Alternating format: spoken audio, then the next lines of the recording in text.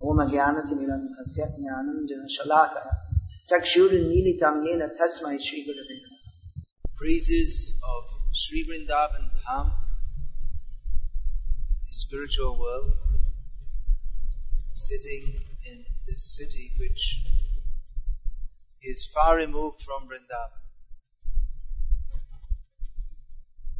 It's a long flight from New York to Delhi. From Delhi it's still some distance to Vrindavan. Not only physically removed, not only is New York physically removed in space from the position that Vrindavan, the spiritual world, occupies within this planet, within the material world, but also in consciousness, the consciousness of Vrindavan, which manifests as the sights, and sounds, and persons of Vrindavan, are quite different from the consciousness, the sights, and sounds, and persons of New York. Srila Prabhupada came here to bring Vrindavan. We sing in this song, Jaya Jaya Vrndavana Vasi Jata Jaya. All glories to all the residents of Vrindavan, and especially we must offer our respect and obeisances to that resident of Vrindavan who wanted to bring Vrindavan everywhere, who on the order of his most worshipable Gurudev, who was also, of course, a resident of Vrindavan, took up the mission to bring the consciousness of Vrindavan and plant it in this most unlikely of places, because the whole material world means opposite consciousness to that of the spiritual world. The spiritual world, the consciousness is one of loving service to Krishna. This kirtan that we just sung is describing loving service to Krishna. In the spiritual world, Vrindavan means forest. There's no forest here. The central forest and Krishna playing his flute, attracting all the residents of Vrindavan. There's no talking. Maybe we're aware of this. In spiritual life, there is no talking. There are certain spiritualists who believe silence is gold. There's no talking in the spiritual world because there's only singing. Talking is singing. There's no walking because walking is dancing. And the sounds are the constant sound. It's not that of traffic roaring up and down. The sound of Krishna's flute. This is the spiritual world where the whole atmosphere is overlaid simply with love of Krishna, which is nothing like the so-called love of this material world, where everyone lives simply for the satisfaction of Krishna, whose name means all attractive. Krishna is attracting everyone, and Krishna is giving himself to everyone. And no one thinks, my pleasure, my comfort, how I should be happy, my emotional needs, my psychological needs, my physical needs, my financial needs. No one thinks of my, but only how Krishna can be happy. What can we do to increase Krishna's happiness? Krishna is always happy. He's giving happiness to everyone. But everyone in Vrindavan is simply thinking, how can we satisfy Krishna? Whereas the material world is based on a different principle. The material world is based on the principle of I, me, and mine. How I can be happy. What I need. How everyone should cooperate to satisfy me and to hell with everyone else. Or it may even be that we cooperate with others, we help others, humanistic, altruistic activities. But ultimately, these are also performed for the sense gratification. For the sense gratification of the thing that I feel good by helping others, I'm very good. Or that we should all cooperate to live together very nicely so that we can cooperate with each other so that we can mutually advance the cause of our own individual sense gratification. Prabhupada was sitting here and preaching the spirit of the spiritual world, teaching Bhagavad Gita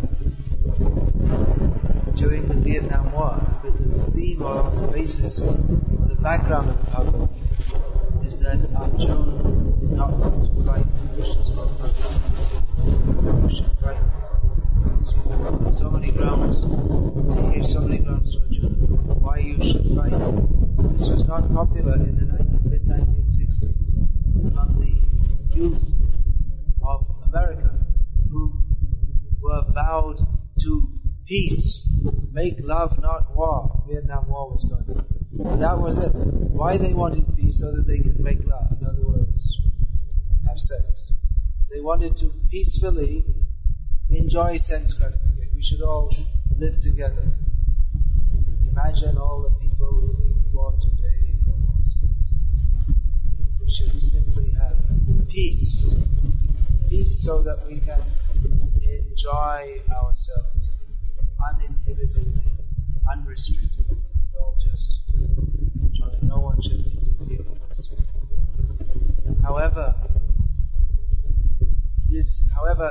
nice this may seem to you, however well-intentioned it may be, Srila Prabhupada, speaking the Vedic message, speaking the message of Bhagavad Gita, pointed out the intrinsic fault even in the hippies' utopian ideal. We should all live together peacefully, and we should all be happy, enjoying ourselves. Prabhupada pointed out what is the fault. The whole civilization, even the so-called dropouts, they didn't really drop out of anything. They just, from a different angle, they wanted to do the same thing, which is to enjoy their senses, to enjoy illicit sex, intoxication, sense enjoyment. So this is the actual cause of all the problems. There's so many symptoms of distress in material life. Birth, death, old age, disease, economic problems, psychological problems, social problems, health problems, economic problems. We think we'll just adjust this way and that way. We'll vote in a new president. This president will adjust things better than the other president so that we can all enjoy peace and happiness.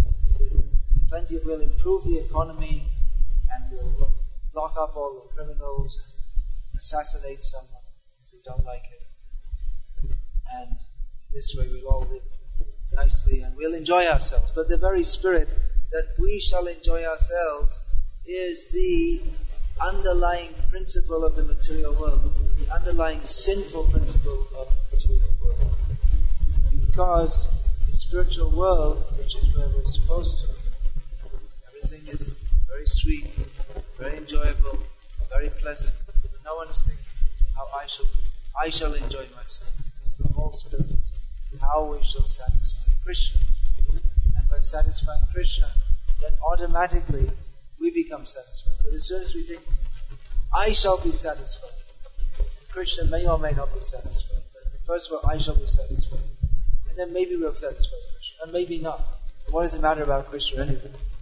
As soon as we think like this, then we become eligible or bound to enter the material world, where everyone is thinking, instead of focusing our consciousness on the center, on Krishna, we are focusing our consciousness on I, me and mine. And thus we have billions and zillions, unlimited numbers of tiny imitation gods, each one thinking, how I shall be happy, instead of thinking, how we shall cooperate to make Krishna happy. So this is the underlying principle of the material world. And therefore, whatever adjustments we make, however good we think we shall do, whatever economic reforms we make, or however much we preach moral principles, we cannot avoid the effect of the laws of material nature, cruel laws. So many innocent people were killed in New Orleans or in the tsunami. Innocent? Who is innocent? We think innocent, but that we are in this material world means that we are in a guilty position. We are all offenders against the principle of satisfying Krishna. We all want to enjoy separately from Krishna, from which is born the exploitive spirit. We see others, other persons, other objects, everything we see, we think, how can I use it? In every situation we think, how can I exploit this situation for my own enjoyment and comfort? Or how can I avoid the discomfort which is arising from this situation? At every moment, consciously or unconsciously, we're thinking, everything we see, we're thinking. Of course, many things we may simply ignore. But if we find that something, if you're walking down the street, mostly we may ignore many things. But if we see something that appeals to, that we think will give us pleasure, then immediately we take notice. That's why advertisements, they're trying to grab our attention and bluff us that if we buy their rubber tires, imitation artificial rubber tires, if we buy their toothpaste, or if we buy their insurance policy, that we shall become happier. In this way they're trying to grab our attention. If there's something that appeals to us, to our sense gratification, we'll take notice. Oh, this is something very nice. How can I enjoy this? Or if there's something that we think will inhibit our attempts to enjoy the happiness of this material world. You see that someone is running down the street with a hatchet, lashing out at people. Get out of the way. I don't get my limbs chopped off. Or if there's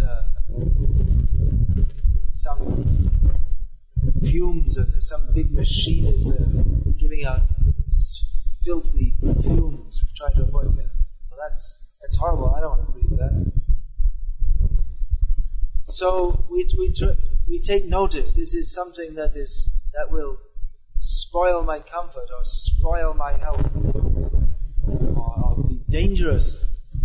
So in this way we spend our whole lives observing different objects within this material world and thinking, is this good for me or is this bad for me? And we accept those things which we perceive as good, and we reject those things as bad.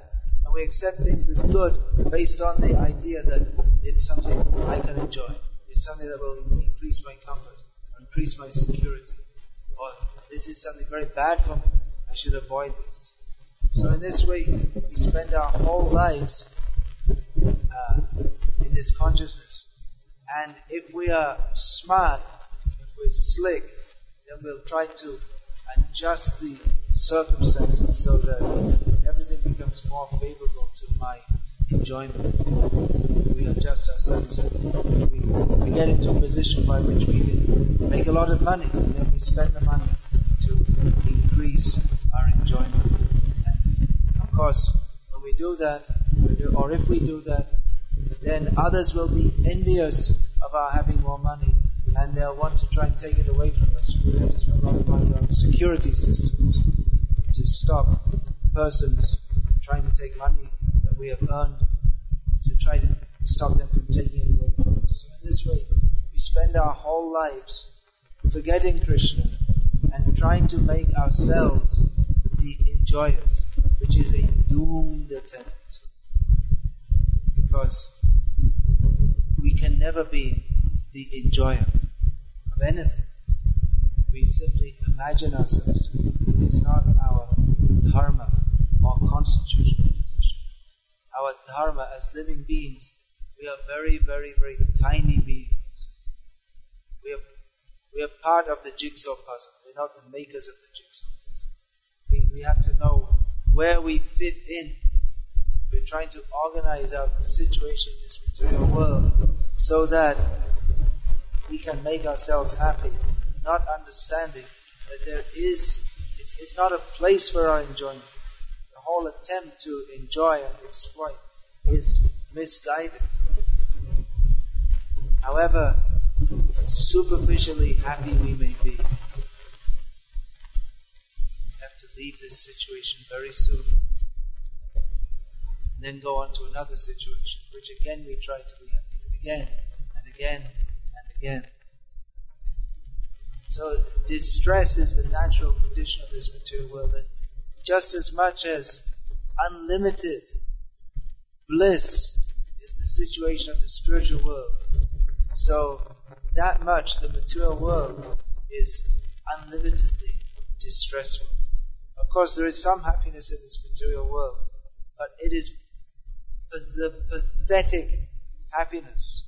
Just like, for instance, going to sleep, the relief of getting free from the distressful situation.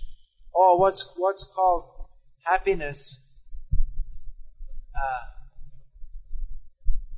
sensual enjoyment, that is some kind of sensation which covers over, because it's intense, sensual enjoyment, it covers over the inner feelings of emptiness and distress that we feel. So, sex, driving cars fast, intoxication, these all titillate the senses. They give us some sensation.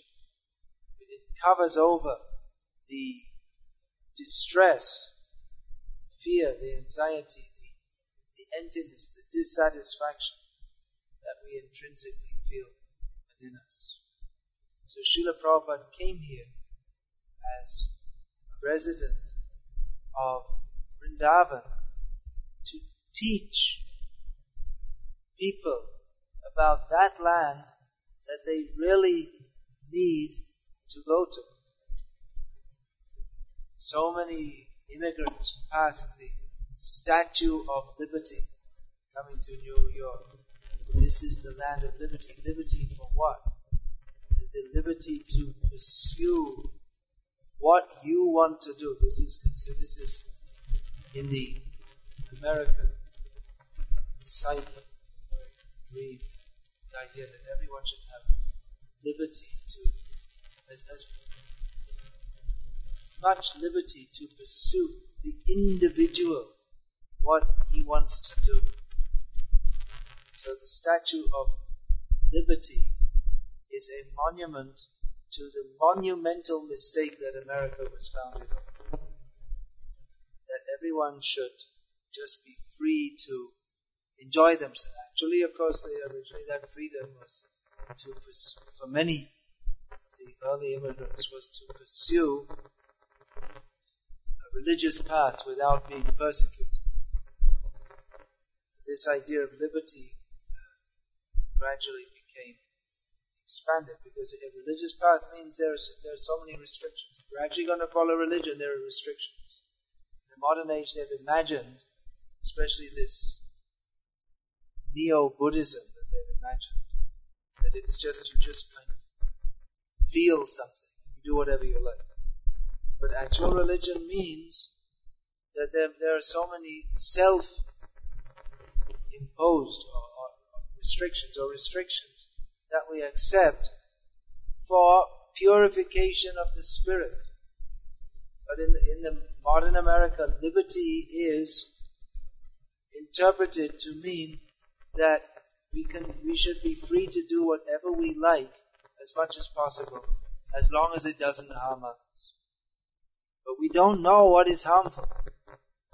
Just like, for instance, they've said it's considered nowadays an ethical principle of modern America that if a man likes to have a sexual relationship with another man, or a woman with another woman, and they're both consenting, then it doesn't harm anyone, so it's okay. It may be even illegal for me to say this, I'm not sure what the laws are. I'm going to speak against this now. So I know in London they have signs that police, we will not tolerate any homophobia if anyone speaks it. Previously it was considered a wrong condition or a depraved condition to be homosexually inclined, but now it's considered that there's something wrong with you if you have anything to say against it. So what's right and what's wrong? What is the harm? If they're consenting, it doesn't do anyone any harm. But they don't realize this is sinful. It is doing harm. They're doing harm to themselves. Sinful means because there are laws of the universe. It's not just going on by chance that two heterosexual monkeys got together and produced Charles Darwin by chance, and we all came like this. But it's not going on by chance. It's another monumentally foolish theory that they're studying science, all the laws and order within the universe, and the root cause of it is disorder. Wonderful theories, everything comes from nothing. So there are laws of the universe. So there are laws of the universe means there are lawmaker, and it's not just the laws of science but there are subtle laws also. There are laws of karma. So even, what to speak of homosex, even heterosex, is also sinful, in other words, against the laws of God, if it's not indulged in for a purpose that will advance the cause of the individual's development of God consciousness. Not only sex, everything a person does, if it's not for the sake of developing Krishna consciousness, God consciousness, for understanding actually who we are, then we may think, it's great, it gives me happiness, but it works against our actual self-interest. So this is why the whole of America is based on a mistake. Liberty, everyone should be free to do whatever they like. But no, the actual duty of the government is not to arrange facilities for the citizens' sense gratification, but to arrange facilities for their purification, so that they can understand that sense gratification is not in our self-interest at all. It is that which binds us in material life. Purification of consciousness is required, and it is the duty of the government to arrange for that. It means there may be so many restrictions. In the modern age, people say that restrictions are very bad. but restrictions that guide us so that we can act in a manner that is for our actual self-interest. This is required. This is actual human civilization. But in their misguided state, they think that human civilization means the pursuit of sense gratification. But this is not human civilization. This is animal life. The animals in the jungle have full freedom to pursue sense gratification without any restriction. Of course, they might get gobbled up by another animal in the course of doing so. But there's no law to restrict them from sense gratification. That's all they think of, how to eat, sleep, have sex, and fight with each other. So the human beings, they think that we have developed civilization. But what is the civilization? It's going on the animal principle of how we can enjoy our senses. And the big cities of the Western world, we think this is advancement. Advancement in what? In increasing the opportunities for varieties of eating, sleeping, and having sex, and violence. So what is the advancement? It is not at all advancement. It's that we think it is advancement is just another symptom of our crass foolishness. That we think it's advancement to build huge buildings in which we have offices making pornography and slaughterhouse management. All madness. People don't know. Nate vidu swartagating hi Vishnu. They do not know that the actual goal of life is to understand Vishnu, to understand Krishna, to understand our relationship with Him. That we are not meant for our own sense enjoyment. It never brings any happiness. If actually this society was beneficial, if it was actually bringing the result of happiness, then why so many problems? Why so many social problems, economic, psychological problems, depression, suicide, murder, drug abuse? Drug abuse means, so much drug abuse means that a large section of the population are deeply dissatisfied. Because unless one is, let's put it another way, if one is actually satisfied within himself, then he doesn't need to pop a pill or stick a needle in or sniff some substance to have some altered consciousness. If one is trying to alter one's consciousness by these artificial means, that means that one is internally deeply discontent. So anyway, as the hackneyed saying goes, you don't need to be a rocket scientist to understand that the modern civilization it's completely failed to deliver what it's supposed to be delivering, which is happiness for one and all. There's so much development, buildings, and different kinds of machines, but so much money floating around, billions and billions of dollars in New York. Of course, the average New Yorker doesn't see very much of it. You can get food of all different varieties from all over the world. You can probably get prostitutes from all different colors, whichever sex you prefer, from all over the world. So all varieties of sensual enjoyment are available, but everyone's miserable. So what went wrong? What went wrong is that this is the intensification of the whole principle of the material world, which is wrong from the very beginning. It's that everyone here is simply fully dedicated to forgetting Krishna. That is the misfortune, our own self-imposed misfortune. So Srila Prabhupada came from Vrindavan. We say he came from Vrindavan. Who's been to Vrindavan? So what did you see there? You saw roads and shops. Not like this, exactly. Doesn't look like New York. It has an Indian ambience about it. And Pigs wandering in the streets, probably not, it's one of the first things we notice. Stray dogs wandering around. And we see many sadhus walking around. So that's what we see. But when we say that Prabhupada was a resident of Vrindavan, that doesn't exactly mean what we perceive with our eyes made of flesh and blood. Srila Prabhupada is an eternal resident of the spiritual world. That spiritual world where there's no talking, because there's only singing. The spiritual world where there's no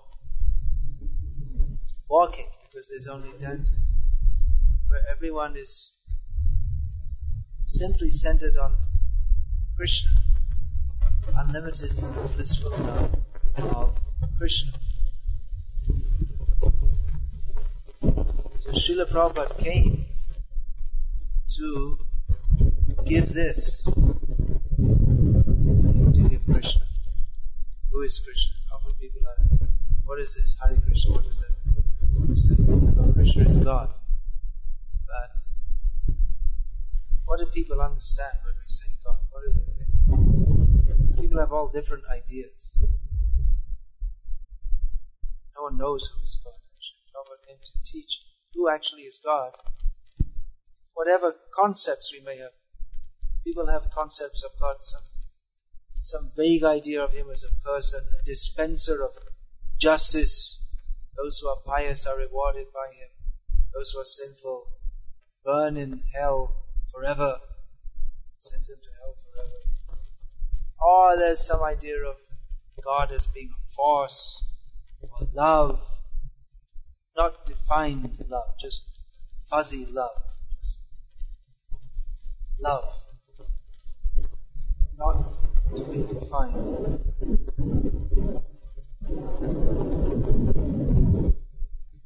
Krishna is more than that. Krishna is more than God. Whatever people conceive of as God. God means the supreme, so no one can be more than God. But what our conceptions are of God, Krishna is much, much, much, much more than that. Generally we conceive of God as someone out there somewhere who it's like a machine. You push the button and Coca-Cola comes out on ATM. Hit the button and money comes. God give us our daily bread and pay rise and all these other kind of things. God is someone who benefits us. Is our contaminated consciousness. Everything we see, everything we think of, everything we hear, we process it in our consciousness. How we can use it for my enjoyment. So when we think of God, we think, oh, how can I use God for my enjoyment? He's all powerful. That means He can give me daily bread, happy life, and maybe eternal life, where I can enjoy happily forever. And God will arrange everything for my enjoyment. So Krishna is not that concept. That means we don't know who is God. We don't know. We think He is someone for our enjoyment. But we are meant for His enjoyment. And by serving Him, we actually become satisfied. It's not possible by any other means. So to say Krishna is God is true, but first we should understand actually what God means. An atheist will say, I don't believe in God. And you can say, which God don't you believe in? We probably don't believe in that God either. The God that is propagated by the world's religions, simplistic understanding. Krishna is not this cosmic order supply. He is this simple point to understand. He is the object of our service, the object of our love. By loving Him, again, even the word love, we have every word we've misinterpreted, misconstrued. Love means giving and serving to one who we fully trust, with no personal motive. That is love. But love is generally interpreted to mean that I love someone because I get some good feeling from them. And as long as they can supply that, we call that love. And then the attitudes change, and then I don't. We fell into love and we fell out of love. There was never love. Actual love means there's no breakage. There cannot be. Even if there's apparent grounds for breakage, the bond is so strong there cannot be any breaking. So, love for God, love for Krishna is completely the opposite of the exploitive spirit of this material world. So this was Prabhupada's great contribution, that he came to bring Vrindavan. He is the resident of Vrindavan. He never leaves Vrindavan. He apparently left Vrindavan. But his bond with Vrindavan means the land of service to Krishna. So when he comes, he brings Vrindavan with him. And thus he converted this storefront into Vrindavan, in as much as the atmosphere Prabhupada generated here was one of service to Krishna, loving service to Krishna, without any personal desire. And whatever may go on outside is completely different to that. Prabhupada established that atmosphere here. From here, that went all over the world. And we will continue to follow Prabhupada actually, and thus live in Vrindavan, wherever we may be, if we accept this attitude of selfless service to Krishna, following Srila Prabhupada, who is a resident of Vrindavan. Otherwise, we can go and live in Vrindavan, take a flight to Delhi, and then from Delhi go to Vrindavan by train or taxi or whatever. We can live in Vrindavan but never actually go there. If there also we bring the attitude, how I shall enjoy, how I shall become done. Vrindavan is not just a matter of buying a ticket and going to the spiritual world. There's no ticket we can buy to the spiritual world. But we can, if we purify our consciousness by simply accepting the principle that I am meant to serve Krishna, meant to love Krishna, give up the exploitive atmosphere. I should enjoy this material world. I should enjoy the spiritual world. Any such attitude, then we cannot understand Vrindavan. Even if we learn millions of verses and put on tilak very beautifully and talk so many nice things, we may appear to be in Vrindavan consciousness, but as long as there is the exploitive spirit, others will praise me because I'm a great devotee. As long as there's any slight motive that I should be the center, then we cannot enter Vrindavan. But as soon as our consciousness is simply how we shall serve Krishna, He should be at the center. I am insignificant. Let me not even to think I shall serve Krishna. That is also placing ourselves too high. Rather we should think I should be the servant of the servant of the servant of the servant of the servant of Krishna. Not push myself up. I shall be so good. I shall be so great. But simply let me be the servant of the servant of the servant of the servant of Krishna. So this is completely opposite to materialistic consciousness. And others will say, well, this is a slave mentality. Why should we should stand up and assert yourself? Assert ourselves what? Why? How? What? What's the purpose? Become big, so big what? Big shot, famous, wealthy, powerful. What? We're tiny little beings on a tiny little planet. Our lifespan is just a blip in time. What is this foolishness that I shall make myself very big? We cannot become very big. No one's very big. George Bush isn't big, and Bill Gates isn't big. Big means In an ant's nest, one ant might be more prominent than another. So what? So like that. What is the intrinsic difference between, from the cosmic standpoint, what's the difference between us and ants? We're tiny, tiny little beings, but we think we are very important. I have a lot of money. I'm very important. I'm very powerful, wealthy, famous. I'm very important. What is one ant becoming more important than another? So the attempt to be great is foolishness, impossible to fulfill. So rather we should understand our position that we are insignificant, but that our only significance comes from understanding what is our actual position in relationship to He who is actually significant, who is Krishna. And the servants of Krishna, they are significant. They should be served. This is the revolution that Prabhupada came to. Revolution in consciousness. Understanding actually who we are. It sounds horrible. I should become a servant. I should realize myself insignificant. I shall never become great. I should not enjoy. It sounds horrible because we're in diseased consciousness of thinking, I should be great, I should be the center, I should be the enjoyer. But actually this endeavor, I shall be great, I shall be famous, I shall be the enjoyer. What is the result? Everyone is miserable.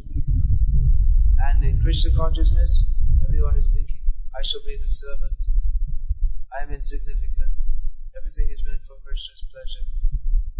And everyone is blissful. So, what works? Want to be happy? The whole city, the whole material world is dedicated to happiness. This is happiness. Where's your happiness? Amassing money, becoming full of anxiety. So, even if you don't accept this philosophy, still you should chant Hare Krishna because it makes you happy. You see people are becoming happy. Who sings in the street without taking intoxication? Is there anyone else? And even that singing in the street of the intoxicated people, that's ghoulish. I know, I've been in central London the last few nights, where with the apartment overlooking the place where all the ghostly people assemble at night to take intoxication all night long. And this is their enjoyment. This is just a sample sound. Much louder than that.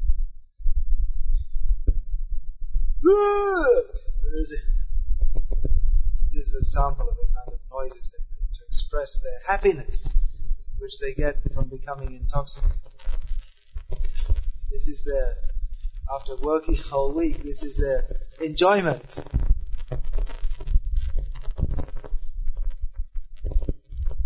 Unfortunately. So devotees of Krishna sing and dance in the streets. So even if you're a complete atheist and you're dedicated to the principle, I want to be happy, then you should join the Hare Krishna. Because you won't find anyone more happy. There's a reason for that also. The reason is because devotees, the most intelligent people, they know actually how to be happy. And without doing a 9-to-5 job, without working 12 hours a day. Devotees work 24 hours a day. They don't do any work at all. Because just like in the spiritual world, walking is dancing, talking is singing. So in Krishna consciousness, service or working is playing. Hare Krishna. I'm supposed to leave some time for questions. So I'm doing so.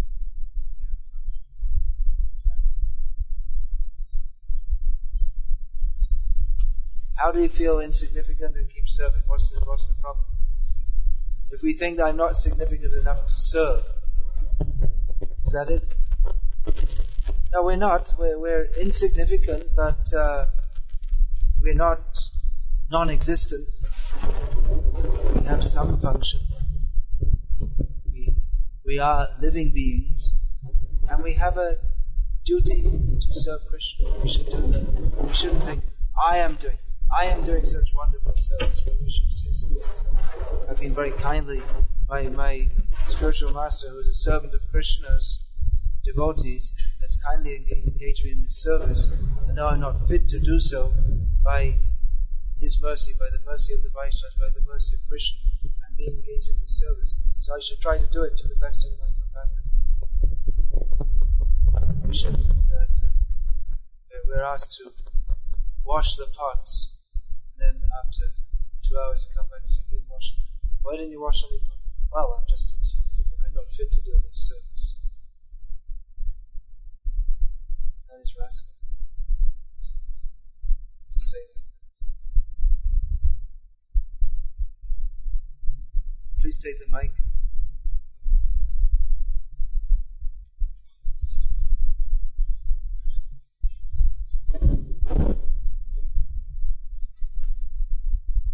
Yeah, we can say like that. If one desires to be rich, one should desire to be rich and use the money in Krishna's service. That's all right. That may be to trick people who don't. Just like what I said tonight may be very difficult for most people to even begin to accept. But if we tell, yes, you be famous, you be rich, but use it all in Krishna's service, that may be more palatable for people to hear. They may be more inclined to accept it. But actually the desire to be anything but the servant of the servant of the servant of the servant of Krishna is a contaminated desire. So, we can think like that, but if we cultivate that desire, we see actually that leads to disaster in spiritual life if we don't transcend that desire. And actually Chaitanya Mahaprabhu warns against that. La puja pratishta jato upashakaga. He warns against the desires for monetary gain and honor and to become famous. These are weeds which choke the growing allegorical plant of bhakti. So,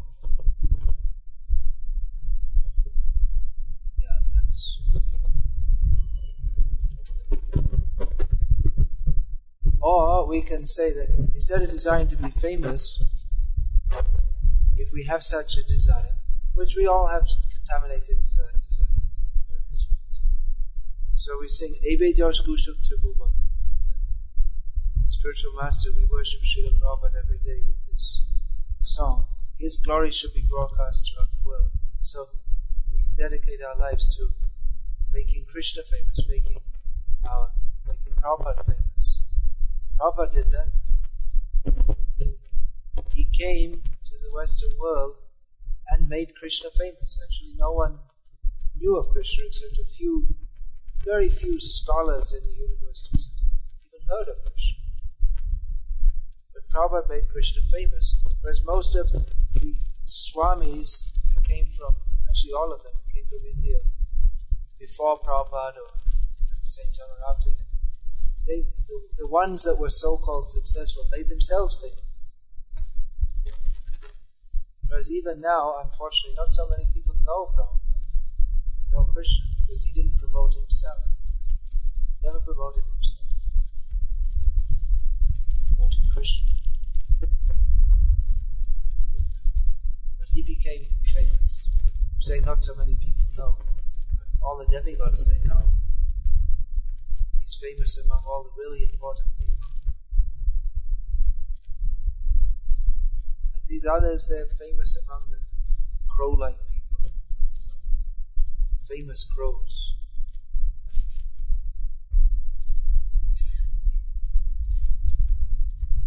Everybody's being famous.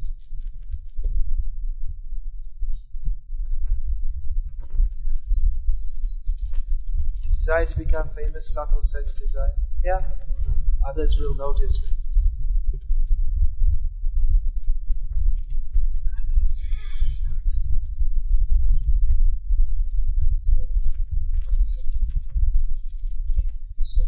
Who's studying Kabbalah?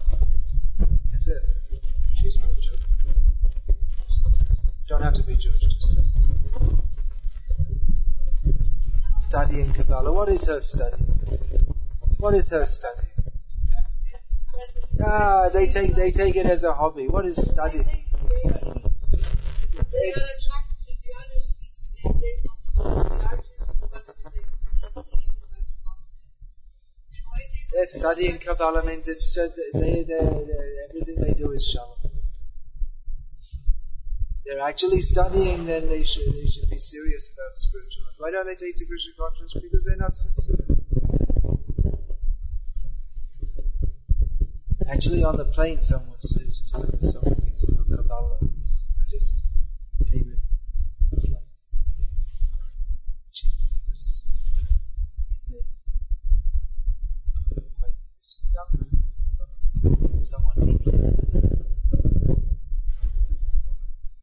So why don't they take to Krishna consciousness?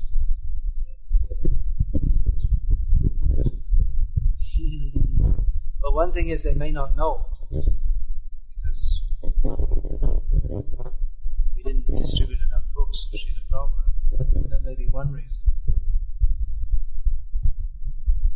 Another reason is that one has to be sincere. Sincere means desirous to serve Krishna. That desire often comes about on the platform of when one is feeling disgust with material life. That's why I'm saying Madonna is studying. What is this? Because to actually enter into spiritual life, then one cannot be a gross materialist at the same time. It's not possible.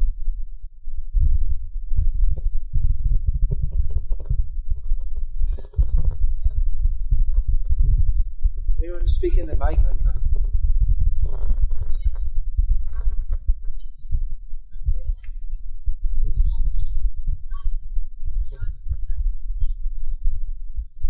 To me. You think that reality is adjusted for you according to your opinion? That's nonsense. Reality does not depend upon our opinion. It's not, to me, it's like this. Reality is as it is. We are subordinate to reality. Reality is not subordinate to us.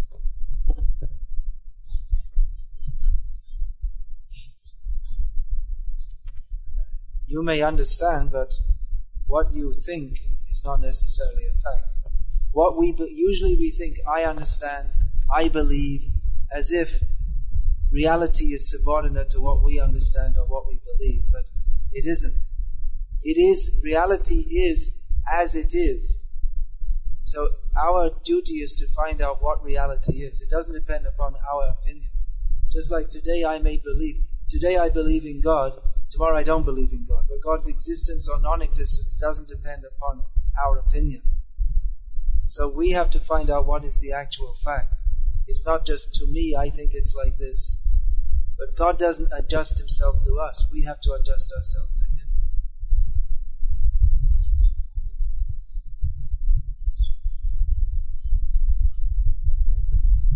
That's not the point that I'm making. I'm making the point that God, or the ultimate principle, or anything, are principles or facts independent of our opinion of them.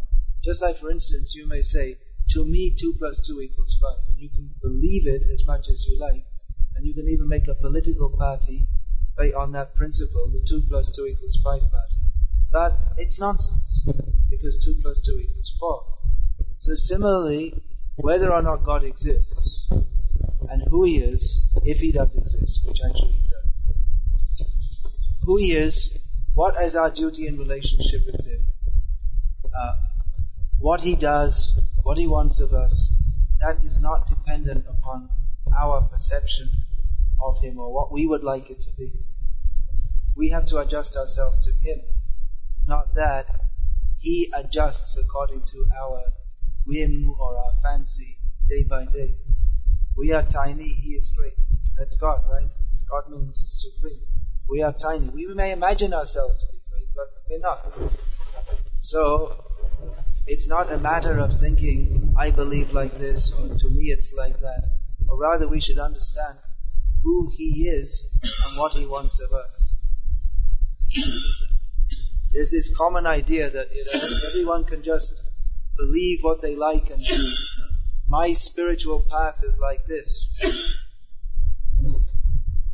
But that's just another form of what I was speaking about. How we try to put ourselves in the center. That I shall define reality according to what I think it should be like.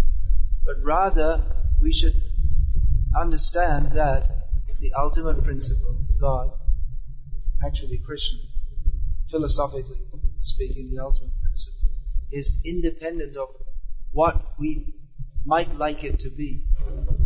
So we should rather try to understand what is reality, rather than imagining what we might think it might be. Or even you take Kabbalah or scripture, we have the tendency to interpret it according to how we would like it to be. But that's there, everywhere. All religion. It's all...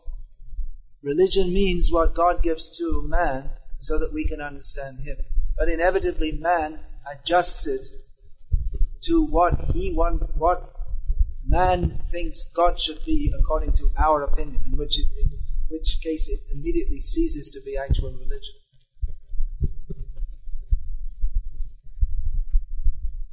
So our actual religious duty is to find out what is the ultimate reality and adjust ourselves according to that. That is religion.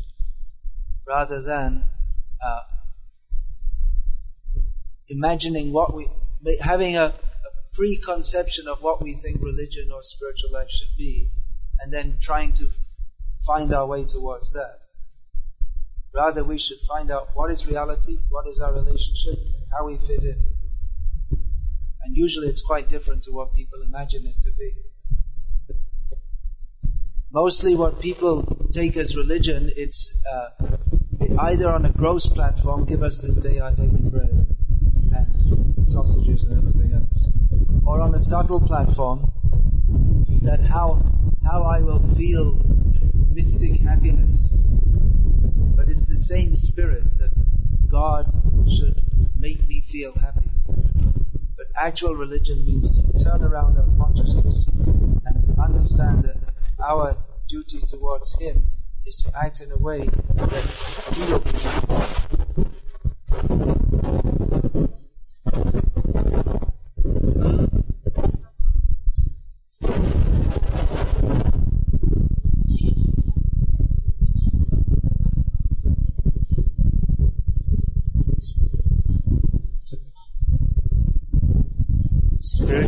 Spiritual life means to give up the materialistic concept of putting ourselves in the center and considering that whatever we do should give us satisfaction and act for the satisfaction of Krishna.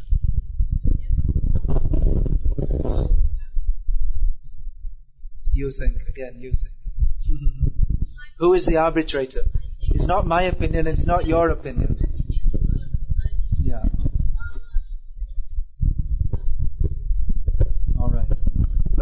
Alright, so let me tell you. I'm not saying this pride, but mostly everyone, what they speak truth, they don't have truth. Because everyone is in the illusion, even the so-called spiritualists, of, again, what appeals, what we think should appeal to us. Whether it's, if we become frustrated enjoying 5 senses, then we want to enjoy a 6th sense. But actually there is God who is the Supreme Person, who is actual love means to surrender all our activities, all our consciousness to Him for His pleasure. Then automatically we feel satisfied. But this idea that ultimate reality is light is just another expression of the same envy of Krishna that incarcerates everyone in this material world, either in a gross way or in a imaginatively spiritual way, because it's avoiding the principle of surrendering to and serving Krishna. we're all in gross material consciousness. We like to engage everything in our own personal sensual enjoyment. And then when we become frustrated with that, we think, okay, turn all that off and I'll just relax or merge into some light. But both are different phases of avoiding the principle that we are tiny beings. We are meant to serve the Supreme Being, loving service. When we give ourselves fully to Him, He gives Himself fully to us. We become completely satisfied. So, this is reality as described in Vedic literatures. There may be other religious literatures which also describe reality in different phases. But that reality has to be, if it's not, even if the scriptures are taught, if it's taught without the proper understanding of how we are meant for Him, He is not meant for us. Unless this selflessness, this actual lack of egotism is understood, then it's just like you have a nice pot of milk and a little drop of poison, and the whole thing becomes poisoned. By that attitude. Lack of egotism. We've heard this, isn't it? That we should have lack of egotism. But the desire even to merge in or understand light, independent of the spirit of complete submissiveness to Krishna, that's simply another phase of egotism.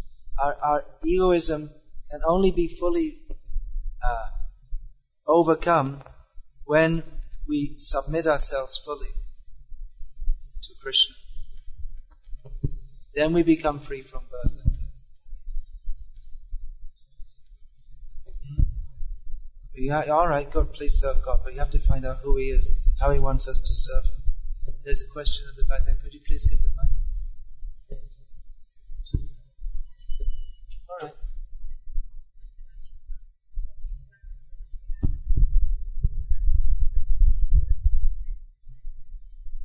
Which books? Here. Well, on Prabhupada's order, I've written, and yeah, did you say selling them or what? Well, these are books that I've written. I wanted to distribute them. Thank you for reminding me, because I forgot all about it. On Srila Prabhupada's order, I'm writing books which are to further the mission that he has described in his books. And those who have Prabhupada's books are invited to take some of these books also. They're available here in English, Russian, and Hindi. Various books. At the back there, yeah.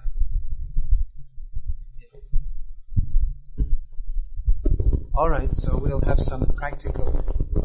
We're not actually interested in arguing and defeating people and all this, but we want to establish what are the actual facts of spiritual life for the benefit of everybody.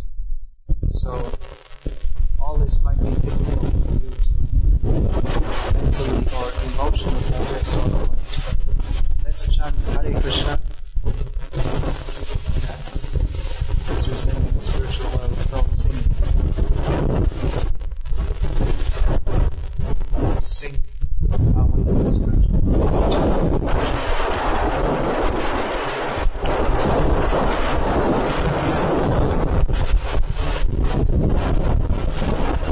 The mantra is written up.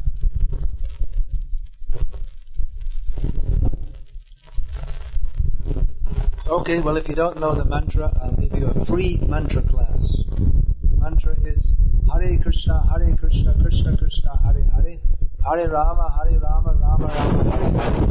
And it's very easy. I'll sing, and then after